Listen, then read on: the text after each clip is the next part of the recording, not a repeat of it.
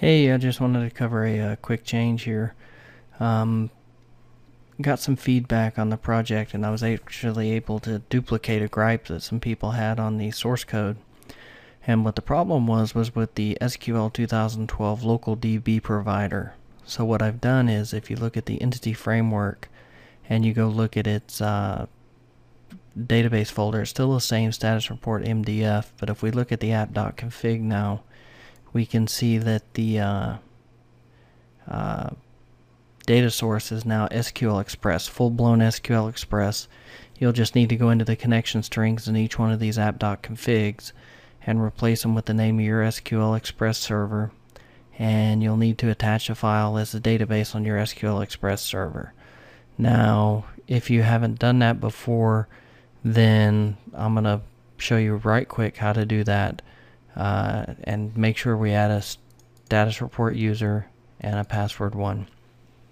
So obviously the first thing you're going to need is you're going to need Sql Management Studio 2012, which you can get from Microsoft. Just Google it, install it, and then make sure that you run it as an administrator. That means right click in the shortcut and then run as administrator.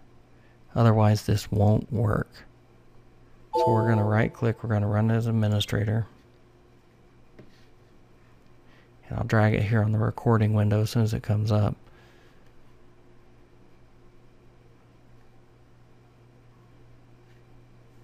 And you can log in as your local SA or administrator, whatever your login is.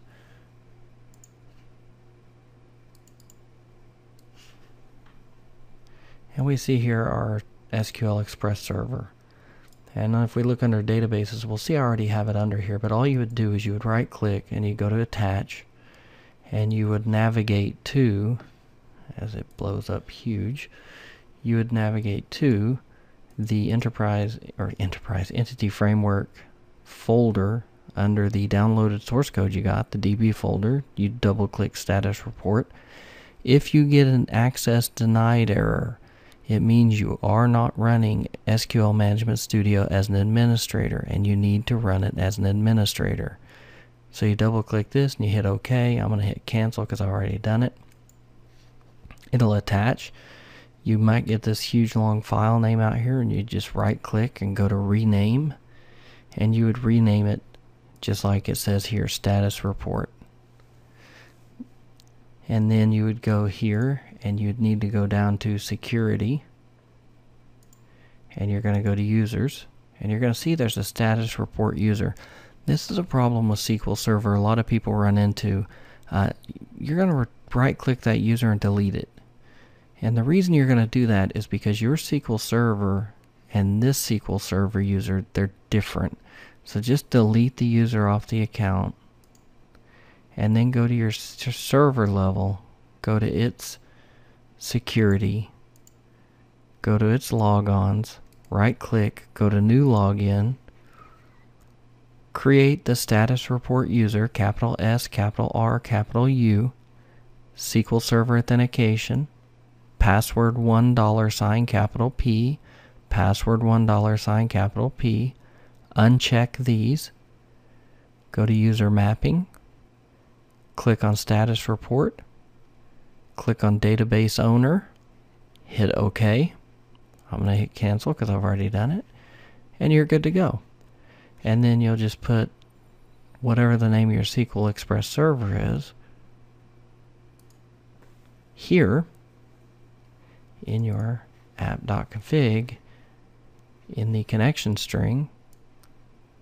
If you've never done this before and you have questions beyond this, but you're going to put your server name here, the name of your database here if you didn't name it status report, the user ID status report user if you did it just like I said, there won't be an issue, and the password. Now you're going to need to update this. If your default name isn't .wack SQL Express, which the default installation is, but if you've got a named instance or you did something fancy on SQL Express install, you're going to have to change it in all of these configs, in the test BLL, and the Windows Forms app.config. Everywhere it says connection string.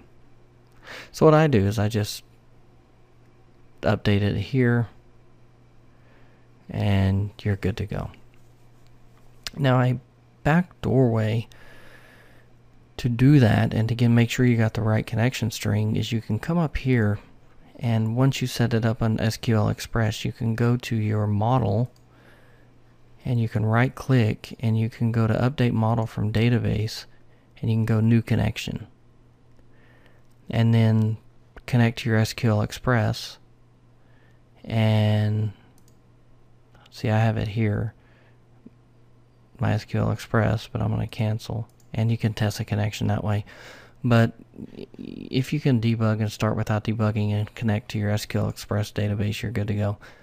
I apologize for having to do it this way, but there were so many people that were having trouble with the local DB provider not giving them access when they ran the demo code. It's just easier, and most everyone has attached an SQL Express database to a server at some time and had to delete that user and re-add it with the password. And I showed you how to do it right here, so it shouldn't be a big deal. If you have any questions or you have any problems with it, do give me a message. If we have to do a screen share, if I have to give you a hand or something, I'm happy to do it.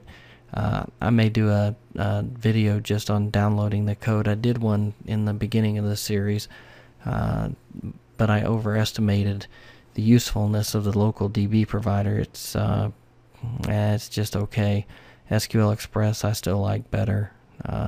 You just got to make sure that your instance name and username, password, and catalog name and that connection string is right, and everything else will take care of itself. But you just got to make sure you update your app.config and your entity framework, your .ef, your .test, both test projects, and the .windows forms project, WF. So that covers it. I'm going to go ahead and run into this video up real quick and get it up on YouTube. I've had 5 or 6 people ping me today asking me questions about this, so hopefully this helps you out. And if you have any further questions, drop me a line. Thanks a lot and have a good evening.